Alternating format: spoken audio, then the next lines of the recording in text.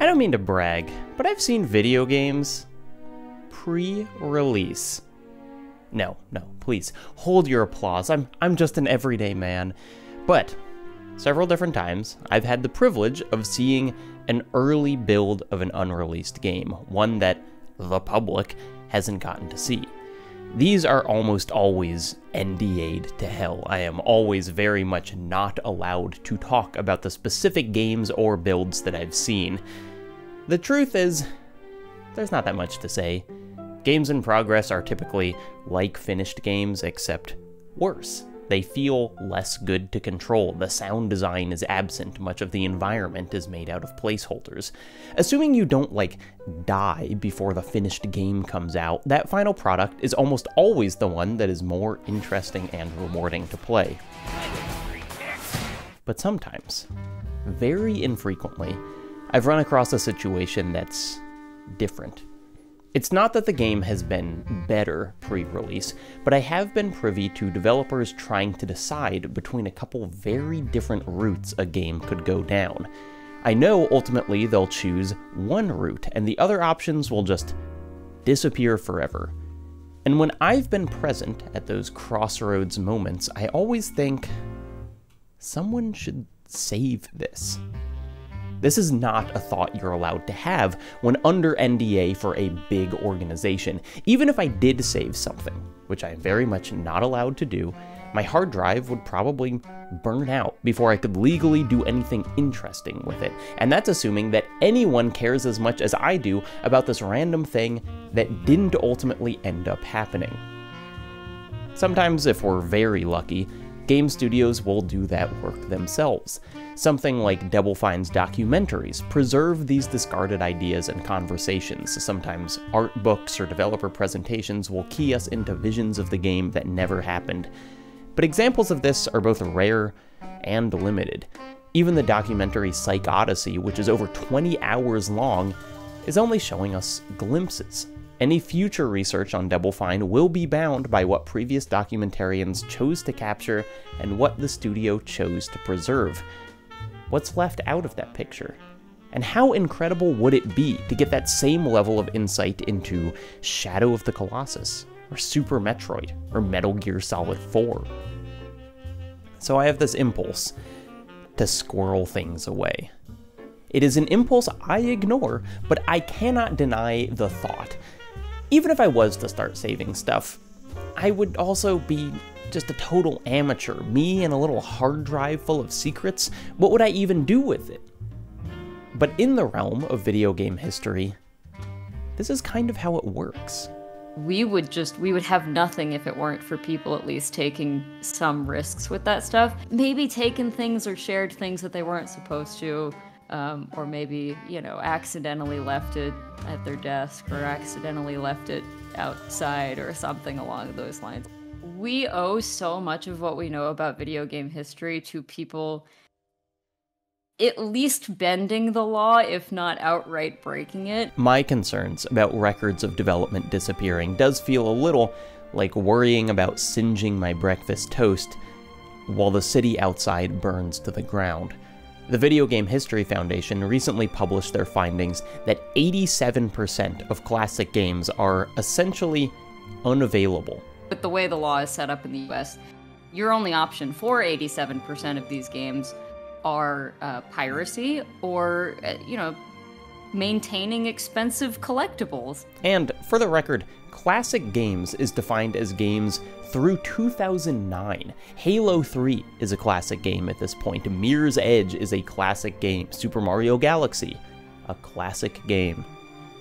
This is, as the Foundation points out, just slightly better than the survival rate of pre-World War II audio recordings, and worse than the availability of American silent films. The entirety of the existence of this medium could be contained within a lifetime, my parents' lifetime, and yet most of it does not exist outside inaccessibly priced classic hardware and iffy ROM sites that could disappear tomorrow. Piracy's great, but it can't be the only solution for things. We can't be relying on just the curation of pirates and the help of pirates to make sure that everything is safe.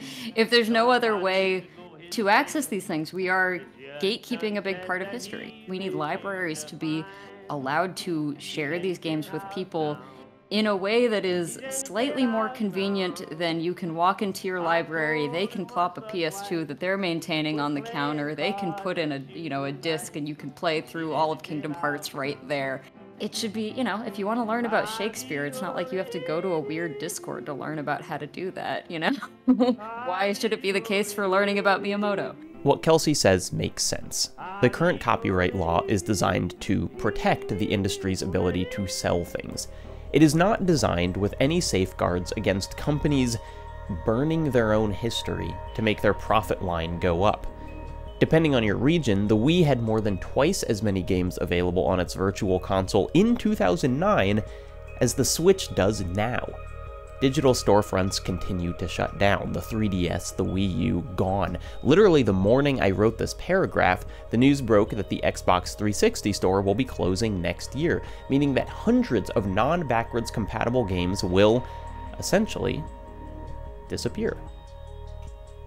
Here's the thing I'm not supposed to say. Sometimes I struggle to care as much as I feel like I'm supposed to. This is probably in part because of the false safety net of piracy, that if I wanted, I could probably search for whatever game ISO and get it running. But I also scroll through the list of games not backwards compatible on the Xbox 360, games that will truly go away when the storefront goes down and it's like, Your Shape, Fitness Evolved, or Tiger Woods PGA Tour 12, or Turbo Super Stunt Squad. And I look at those and think, would we really be losing important historical artifacts if these became unavailable? And even those titles come from years when the total number of games released could be measured in the hundreds? What about now, when Steam sees almost 1,000 releases per month, when Itch.io gets untold hundreds a day? And many of those games are far more fascinating than the Xbox 360 games that are about to disappear, but I think about the raw amount of data we're producing now. Every moment, more stuff to save and post and host somewhere, and it starts to stress me out. Look, just a few minutes ago I was talking about how cool it'd be to have a version history of games in development so we could see where the cool decision points were made. But here's the flip of that. I used to work at a normal office-y job with a normal office-y local storage network. And whenever we made an internal PowerPoint or public post or weekly meeting document, we'd save it as a new copy so we had a comprehensive version history. If you wanted to look at a PowerPoint, you could see the original, and then a separate version where someone had gone in and improved wording, and then a new one where someone had found a better resolution photo and fixed some typos, and then you get it. This came in handy more than once. Sometimes a person would fix something that didn't actually need to be fixed. Sometimes a file would get corrupted, and hey, what do you know, there was a previous version we could hop back to. But the company was 20 plus years old and had been doing this for basically its whole existence, and I would sometimes click into an old folder by mistake and find myself among a dozen different versions of the same document that hadn't been accessed since 2005. Why hold on to all that stuff? Isn't that just digital litter? I don't want to overstate the problem here. Text files and PowerPoints like this take up very little room. The company had like 18 employees. We weren't running a server farm. But because storage is so cheap, because it's way easier to just buy a few more terabytes than sort back through 20 years of work, I do think it's a little strange that we've all been enabled to become like digital hoarders, right? Is that an inappropriate word for it? Or no matter how old or useless a file is, it's simply not worth the effort to throw it away? Sometimes I like to peruse the subreddit r/data hoarders, which is devoted to this kind of thing. Here's someone who keeps 276 terabytes under their bed. Here's a graph of a guy who transferred the better part of a petabyte of research data over his university internet. Here's a million people complaining about how Amazon delivered their hard drives. And within all this, there's a lot of cool stuff. 14,000 PDFs of Lego instructions, 39,000 separate electronic repair guides from iFixit, a complete catalog of basically everything related to the January 6th riots so no one can wipe it from the internet. But there's also hundreds of people with vast amounts of storage for God knows what. The most common joke is everyone is just storing adult entertainment. It seems like the place to go when you just have an overwhelming anxiety about even a single byte being lost.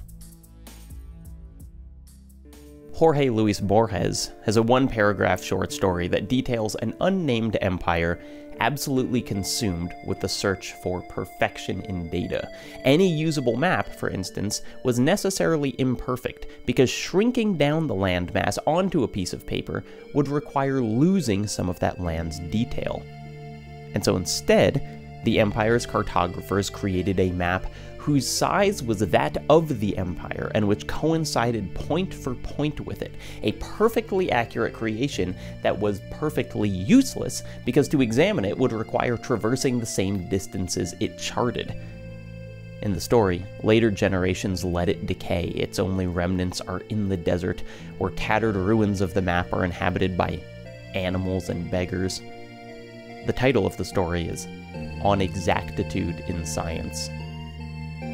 It's fun to think in these extremes.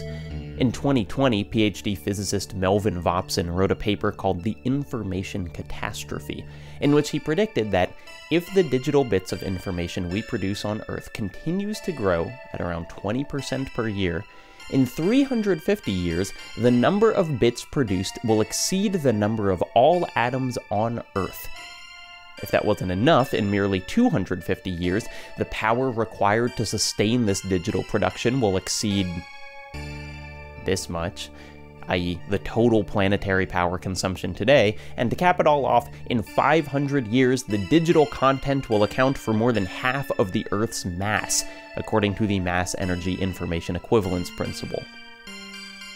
It is not personally something I'm losing too much sleep over. If we can make it to the point where the information catastrophe poses a real threat, it'll be because we've overcome some other much closer catastrophes. But Vopson's projection is absolutely Borges-like in its scale, the mass of the Earth, overwhelmed with the digital memory of everything everyone has ever experienced and chosen to save. Last year, Simon Garfield published a non-fiction book called All the Knowledge in the World. It's a more approachable subject than the title might suggest. It's a history of the encyclopedia. Although Garfield's book is a mere 400 pages, it paints a picture of how encyclopedias at more than one time in history have aspired to gather all the knowledge in the world.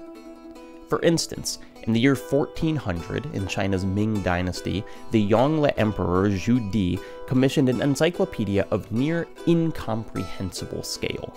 Thousands of scholars wrote a total of 11,000 volumes, each an inch or two thick, covering 23,000 chapters, an equivalent of 250 million words, 6 times larger than the entire Encyclopedia Britannica. Each volume bound in yellow damask silk, the compiled collection takes up 1,400 cubic feet. Or rather, it did. That particular version of all the world's knowledge has disappeared over the centuries, lost to fire, war, colonialism. Just over 400 of the original 11,000 volumes still exist, spread across the world in various libraries and private collections. It was called the Yongle Dadian, or the Yongle Encyclopedia. If you want an encyclopedia that's more comprehensively titled, may I suggest instead checking out the German Great Complete Encyclopedia of All Sciences and Arts, which was originally published under the more ambitious name Great Complete Encyclopedia of All Sciences and Arts, which so far have been invented and improved by human mind and wit, including the geographical and political description of the whole world with all monarchies, empires, kingdoms, principalities, republics, free sovereignties, countries, towns, sea harbors, fortresses, castles, areas, authorities, monasteries, mountains, passes, woods, seas, lakes, And also, a detailed historical and genealogical description of the world's brightest and most famous family lines, the life and deeds of the emperors, kings, electors, and princes, great heroes, ministers of state, war, leaders, equally about all policies of state, war, and law, and budgetary business of the nobility and the bourgeois, merchants, traders, arts. Hello, Jacob from the future here. With further research, it appears that most English versions of this title, including the one printed in Garfield's book, actually abridge over half of the words. In the pursuit of greatest accuracy, here's the full, unabridged title in its original language. Enjoy it, you freaking nerds. What's fascinating about each encyclopedia, no matter how many million words, is that they do necessarily fail in their task. No matter how many thousands of authors contributed from how many countries, most of everything would inevitably be left out. And now, for many old encyclopedias, their historical value lies not in what they got right, but their specific inaccuracies. Garfield's book makes the case that each encyclopedia is a compelling and culturally valuable object, not because any of them actually achieved their goal of gathering all the knowledge in the world, but because their successes and failures, their preoccupations and prejudices, provide valuable insight into the world they were first published. Through the history of encyclopedias, he paints a picture of how knowledge was gathered, stored, and sold to the public. Why am I talking about encyclopedias? Because, for my whole life, I would visit my grandma and see a shelf, a large shelf, with a massive set of Encyclopedia Britannicas on it, a set that my grandpa got at a yard sale, because who would throw out an encyclopedia? I recently learned that behind that set of Britannicas was in fact another set of encyclopedias, a beautiful set of 1968 world books in off-white and green that my father read cover to cover as a kid. I have to imagine that neither set had been touched in 25 years, at least. But there they sat, probably 300 pounds, 2 layers thick of all the knowledge that could be contained in thousands upon thousands of pages. Of course, the punchline to my grandparents' collection, the punchline patiently waiting through all of Simon Garfield's discussion of previous centuries, is that now, in the 21st century, we kind of have a repository of all knowledge available to us, weightlessly, instantly. Wikipedia is far larger, has far more words and entries than even an emperor could have assembled, and each article is then linked to even more comprehensive sources on each topic, a monumental collection of knowledge, still flawed, still incomplete, but somehow existing. Do you know you can download it? Per Wikipedia itself, a text-only download of just the current pages would run you less than 25 gigabytes of space, not a shelf double-stacked full, not even a flash drive, less than the storage requirements of Metal Gear Rising: Revengeance for the abridged version of all human knowledge. If you wanted to get the media too, all the pictures and videos and audio files used across Wikipedia, it'd run you a slightly heftier 428 terabytes. Still probably lighter than my grandparents' bookshelf. Maybe most interesting to a researcher like Simon Garfield is the downloadable page history for each entry, the forum discussions, every version of every article, the evolution of knowledge and framing over time. It's like a million editions of an encyclopedia in one database. Here's the next question. How long will it last? That world book my dad read is 55 years old. The Yongle Encyclopedia, with only 2 copies ever made, disappeared over the course of 600 years. Wikipedia, at present, is 22 years old. We can keep it, store it, on flash drives and cloud storage and NAS arrays kept under the bed. Will that last for longer? The Internet Archive is essentially the dream of the data hoarder, a library of everything kept forever. The Wayback Machine is one of the projects of the Internet Archive, a tool that saves previous versions of websites. It's a tool I use for research constantly because there are vanishingly few outlets that have any interest in preserving their own history. The larger part of the archive is 41 million books and texts, 14 million audio recordings, 8.5 million videos, 4.5 million images, and just under 1 million software programs. 3 years ago, one of the archive staff guessed it had about 70 petabytes of stuff in storage. Not the biggest storage operation on the planet, but certainly one of the biggest public efforts to save all the knowledge, art, everything in the world. It has historically been far more accessible than any similar pursuit, so much so that all the recent stories about the archive have focused on the attempts to dismantle it. But it does also raise an interesting question about the difference between a library and an archive, a collection, and a hoard. Years ago, I talked about the criteria libraries used to determine what they kept on shelves, how the goal was not simply to have every book ever written available for checkout. Librarians prune their shelves, get rid of books, replace them, keep things updated. But the goal of the Internet Archive is exactly that. Every book, page, thing ever written. It's a dizzying technological achievement to be able to store the volume of content the Internet Archive does, an impossible gift to researchers and historians. It's also giving information catastrophe a little bit. Is it not? How many billions of bytes are stored to give me the privilege of seeing what the website for Cookout looked like at 458 different points in time? But then, what if we can't? What if one of the many lawsuits against the archive succeeds in stripping it for parts?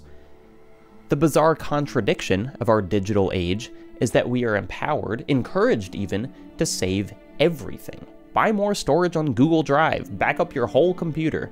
And yet, how far does our possession of that data actually extend? As unstable as our physical world is, the internet might be more so. In an article by Daniel Green entitled Landlords of the Internet, he dissects how our online spaces are predominantly owned by what are essentially real estate firms, companies like Equinix and Digital Realty. These corps are, in square footage, far larger than Google or Facebook, and they hold the infrastructure that keeps the internet running. We're all essentially renting our online existence from these invisible companies, and, like any property rental, that means we're subject to being screwed over by our landlords at any given time. The internet does not exist in a democratized cloud. It exists as massive for-profit infrastructure that even the most noble pursuits are necessarily built on top of. And it's with this in mind that I return to those 2 layers of encyclopedias on my grandma's shelf.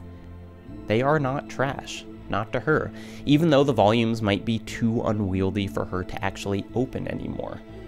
She worries about the idea of replacing this massive physical proof of accumulated knowledge with the uneasy omnipotence of the internet. Though I doubt she knows any more about the physical wires and corporations than the rest of us, she probably also suspects it could disappear like so many yellow silk-bound volumes, and then by God, we'd all be fortunate to have a shelf full of 2 collections of everything. It's hard to fault her for this. One of my little pet theories is that the repopularization of vinyl as a format amongst young people isn't just a nostalgic throwback, but one of the few ways we can actually own the media we like in a format that can't be taken away. No matter how much money I've paid Spotify over the years, nothing I can do will prevent it from just vanishing one day, taking that infinite library of music with it. Buying a movie on Amazon or iTunes is only good until they decide to stop hosting it. Streaming has no obligation to keep what you enjoy in stock. A vinyl album, for as big and clunky as it is, will play the songs I enjoy as long as record players still have needles. Have you ever heard of Marion Stokes? It'd be understandable if not. As a young adult, she was an activist, librarian, producer of a local TV show. None of these are particularly notable. But in 1977, Marion Stokes started taping what was being shown on the news, and she simply did not stop. 24 hours a day, no breaks, no holidays. As cable news grew, so did the scale of her recording, capturing up to 8 channels at a time, still exclusively on VHS tapes. She did this for 35 years straight. The collection, 70,000 tapes long, ended only at her death, December 14th, 2012. That day's breaking news, the last moments captured, is the Newtown Elementary School shooting. What is the difference between a collection and a hoard? To Stokes, the purpose of her project was the preservation of facts, an indisputable archive of how stories were told and framed and changed over time. As a young activist, she was surveilled by the CIA. As an obsessive observer of media, she saw the way stories were presented to sculpt a particular reaction, and her reaction was to document everything as comprehensively as she knew how. Let's skip to the end of the story, briefly. After her death, her son donated the collection to, who else? The Internet Archive. Roger McDonald, head of the television section of the archive, said the collection is absolutely unprecedented, heroic. Even the television stations that originally aired this stuff had long since recorded over many of their tapes. The level of history Stokes preserved for the world is almost indescribable. Now let's jump back to the middle of the process.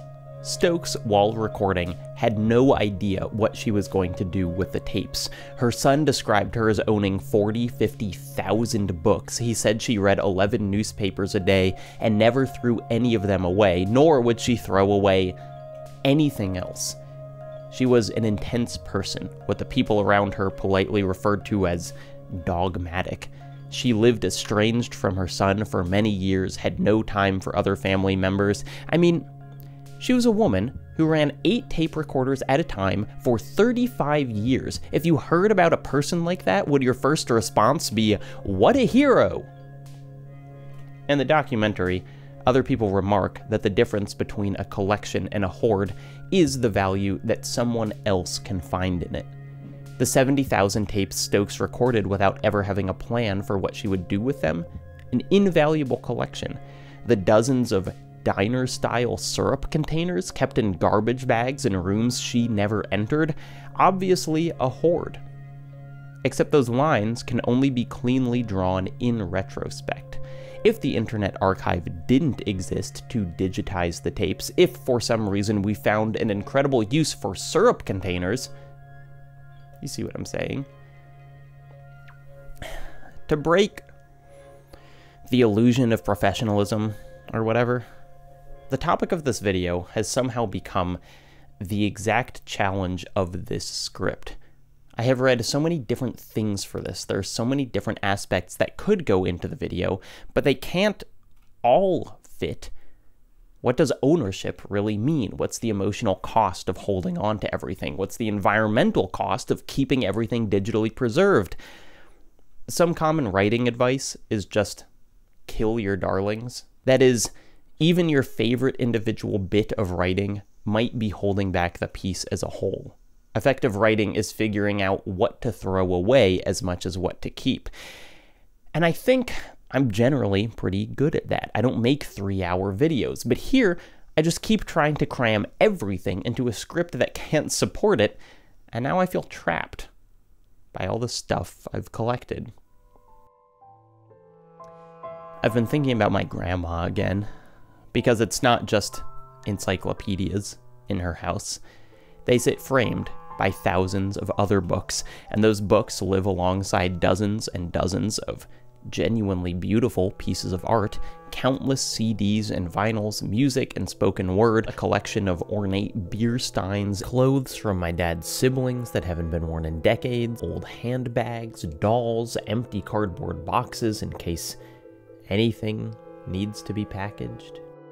Often, when I come home from a visit, I have this overwhelming urge to get rid of stuff, to make sure that my drawers only contain things I actually use, to stave off the potential of that collection. In fear, I veer towards minimalism. But there are still things I keep. I excuse some of my vinyl, some of my local data storage, because I'm so skeptical of the continued accessibility of our online structure. I think, well, it's reasonable to want to keep that. My grandma, born Jewish in France in 1935, has better reasons to be skeptical. She has experienced everything being taken from her: her home, her friends, her parents.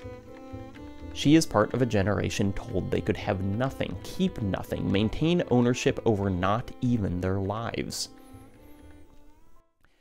Art Spiegelman's Mouse, a set of 2 graphic novels illustrating his father's experiences in Poland during the war, are most commonly deployed, at least they were to me, as a way of learning about the horrors of the Holocaust. And they are certainly that. Spiegelman's dad, Vladek, was conscripted, separated from his wife, held at Auschwitz, stuffed into train cars with hundreds of the sick and dying. It is appropriately dreadful. But getting older and rereading Mouse, I find myself more and more attached to the parts I skimmed as a kid, the sections of the story that take place in the present. These depict Spiegelman's experiences with his now 70-year-old father, taking place in kitchens and cars and walks around the neighborhood. And instead of the drama and horrors of concentration camps and mass graves, Vladek complains about his new wife and his aging body and how much his son paid for a tape recorder. It all feels incredibly low stakes when compared to the bits taking place during the war, but they are, I've increasingly realized, just as necessary to the story Mouse is telling. The first of the 2 books is named My Father Bleeds History. It's a title that not only implies the breadth of Vladek's experience, but the fact that the history is now a part of him. It is bound to his DNA. It has changed the shape of who he is. And it's with this in mind that I read Spiegelman's descriptions of his father's home. Bookshelves with piles of stationery from a hotel he once stayed at, 4 1965 calendars from a bank he didn't have an account with, water pitchers from old hospital stays, hoarded matches he can get free from businesses. Vladek holds onto a box of Special K, a cereal he would never even eat.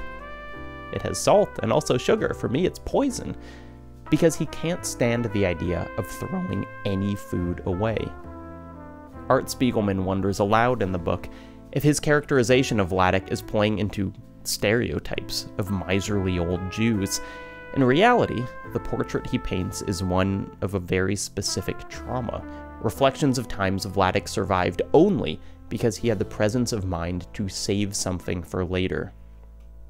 It's the major source of tension between father and son in the book. Art desperately wants to learn and write his dad's story, but he is constantly frustrated by his father's behavior we can see the origins of in the history he bleeds.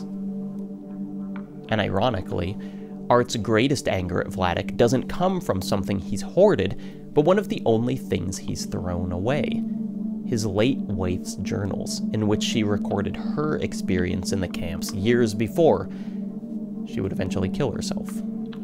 Vladek says they held too many memories. He burned them. Art yells at him, "God damn you, you murderer! How the hell could you do such a thing?" How can we bear to throw anything away? Except, I called my grandma a little while ago to see if she could tell me the exact edition of her encyclopedias, only to learn that she had actually given them away. All of them. Both layers in the bookshelf. Last time I was there, we helped her throw out 24 old VHS tapes of movies she hadn't watched this millennium. We found behind those tapes my grandpa's medals from World War II, artifacts that had been long hidden under piles of, like, Caddyshack 2. A hoard obscuring actual sentimentality. It's too cliché to end this with some broad statement about how actual value comes from the memories we have attached to items, not the items themselves. It's true, sure, but it's overly simplistic, ignores the way history shapes our emotional connection to any item, ignores the way that history itself is sometimes only preserved thanks to obsessive efforts by individuals. It can't solve how much stuff we might attach our emotions to, when that attachment overrules our ability to connect to other people, when the weight of all that stuff is too great to drag into the future. I can talk all I want, cite as many sources as I can. I still don't have the answer to that. As I've been writing this, a process that's taken much longer than many of my other scripts, I keep thinking about Katamari Damacy. You know, the 2004 video game. Your only job as the 5-centimeter tall Prince of the Cosmos is to roll up everything into a massive collection. Thumbtacks, pennies, candies, cassettes, tapes, glue, flowers, golf balls, plants, birds, cereal boxes, every version of video games, computers, encyclopedias, benches, people, cars, trees, buildings, clouds, continents. Everything on Earth rolled up, preserved, contextualized alongside every other object, a giant spinning record of anything anyone could ever wish to remember. You gather it all, present it to the king of the cosmos. He tells you, it's fine, a little disappointing. He throws it up into the sky. It becomes a star.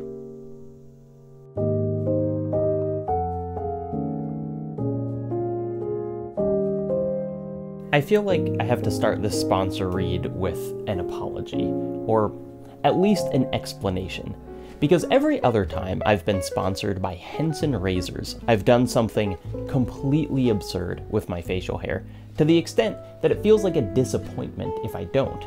However, in about a week, I'm going to be doing a 24-hour charity stream that also inevitably includes donations for me to mangle my beard, and if I humiliate myself now for this sponsor, it means I can't humiliate myself in a week for charity. Being a YouTuber is so hard. But that notwithstanding, this is kind of the perfect video for Henson to sponsor, because what they sell is this extremely well-designed and well-built safety razor. You order it, you receive it in the mail, that's it. No recurring subscription, no monthly boxes, just this razor, which you very easily could use for the rest of your life. But why would you want to do that? Well, here's a good reason. The longer you use it, the cheaper it gets. This thing does cost more than some random razor you'd find at the grocery store, it's true.